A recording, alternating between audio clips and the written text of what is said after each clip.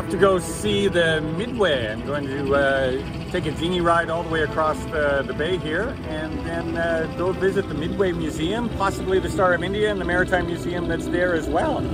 So saying goodbye to Lost Pearl for the moment and making sure she's ship shape while I head off.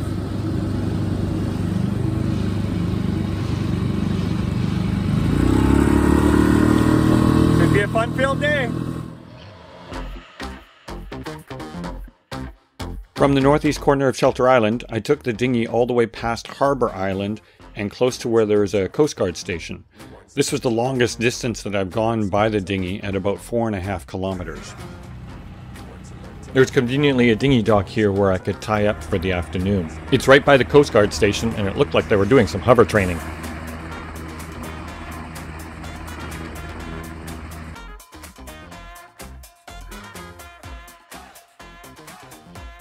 I still wasn't that close, as the Midway is back here. Time to get walking.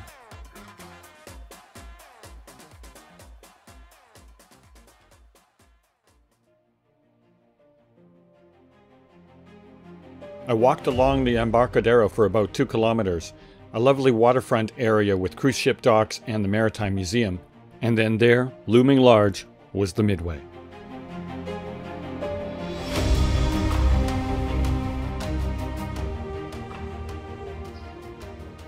The first part of the museum is dedicated to the Battle of Midway, the ship's namesake. There was a really good theater presentation detailing the Battle of Midway and some really interesting personal stories. The US Navy's decisive victory in the air-sea battle in June of 1942 effectively changed the course of the war in the Pacific.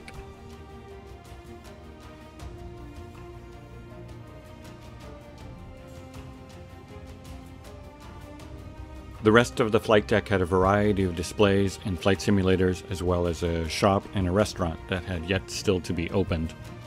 There was also this transparent model of the Midway that was constructed before the ship was commissioned, as well as a model of the new Ford-class supercarrier next to the very first aircraft carrier. Then it was time to head up onto the flight deck. The USS Midway was commissioned 1 week after the end of World War II in 1945, and for 10 years she was the largest ship in the world. She served for 47 years and saw action in Vietnam and was the flagship for Operation Desert Storm back in 1991. She was decommissioned in 1992 and of course now is a museum. She weighs 64,000 tons and is 1,001 feet long. She's 238 feet wide on the flight deck. Let's have a closer look at some of the display aircraft. Well, maybe not this close.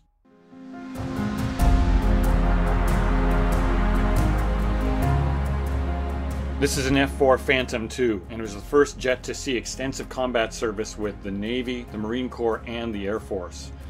It is a multi-purpose aircraft and can do bombing missions, close support of troops, and dogfighting. It was eventually replaced by the F-14 Tomcat. On display were also every type of helicopter that has ever flown off the deck of the Midway, including this iconic Huey gunship. In 1966, Army helicopter gunships flew in support of Navy patrol boats in Vietnam's Mekong River. But the Navy decided to form what became the Helicopter Attack Squadron, nicknamed the Sea Wolves. By 1973, the Sea Wolves had flown 78,000 missions in support of special forces, patrol boats, and infantry units. HAL-3 crew members were also awarded more than 17,000 medals, making the Sea Wolves the most decorated squadron in naval aviation. It was nice that they had displays where you could actually look inside some of the aircraft to see what they look like during operations.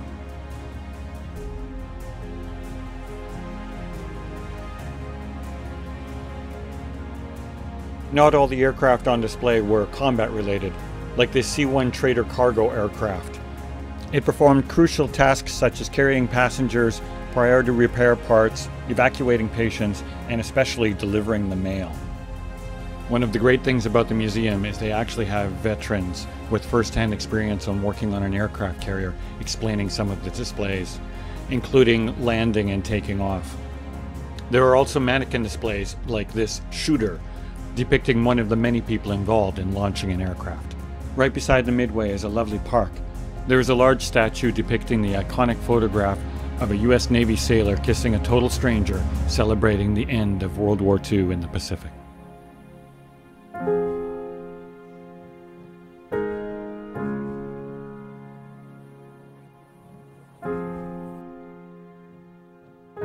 It was time to head below decks and see the inner workings of this massive ship.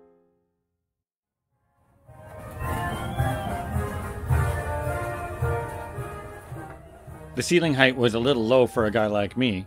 I found out later that the designers had decreased the ceiling height by a foot to accommodate the thickness of the armored flight deck. Unfortunately, the bridge tour was closed, so I could not see that portion of the ship. The first areas that I encountered were more offices and meeting rooms where the Admiralty would discuss their plans.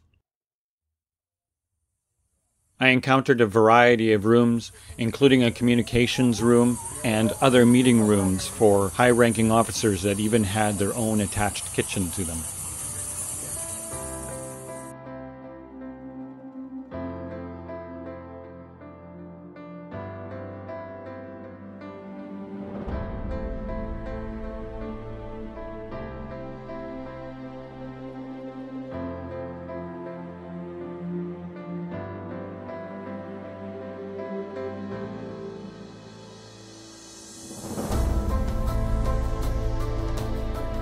Then it was on to CIC, where the screens were still depicting information from Desert Storm.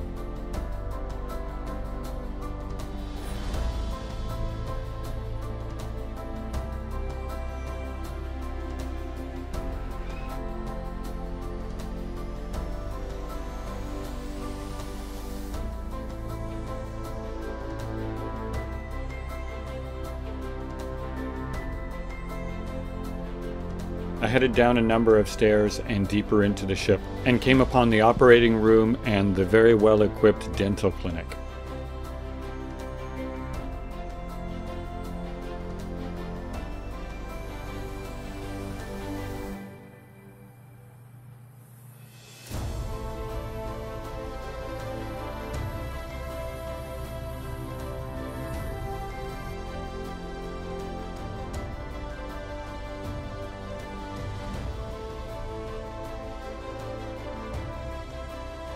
Another set of stairs led me down to the CPO mess. Here there were recreation areas and a barber shop.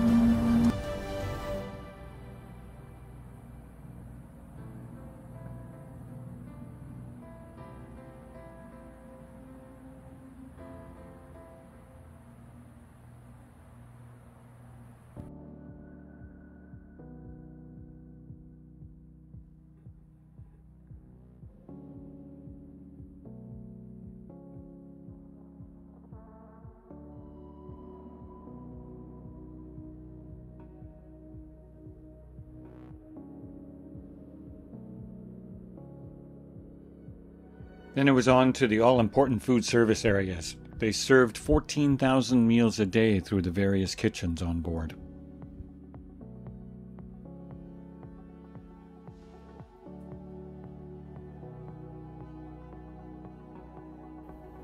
The recipe book reminded me of my father's. As my father was an institutional cook, he also had recipes that were listed for 100 people per batch.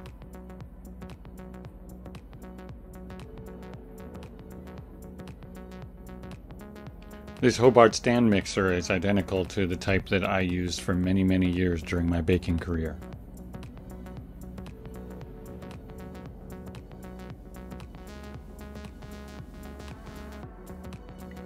They served 10 tons of food a day, 4,500 pounds of beef per meal when it was served, and 3,000 pounds of potatoes per day.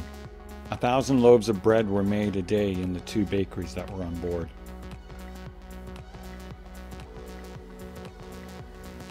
I spent a number of hours on board, but I still did not see everything. I think I completely missed the engine room, either that or it was closed off.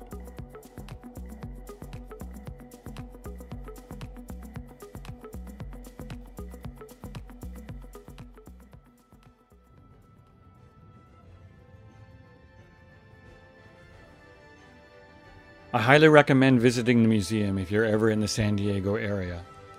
It is well laid out and very educational, and it is truly impressive to be on such a massive, iconic ship as the USS Midway.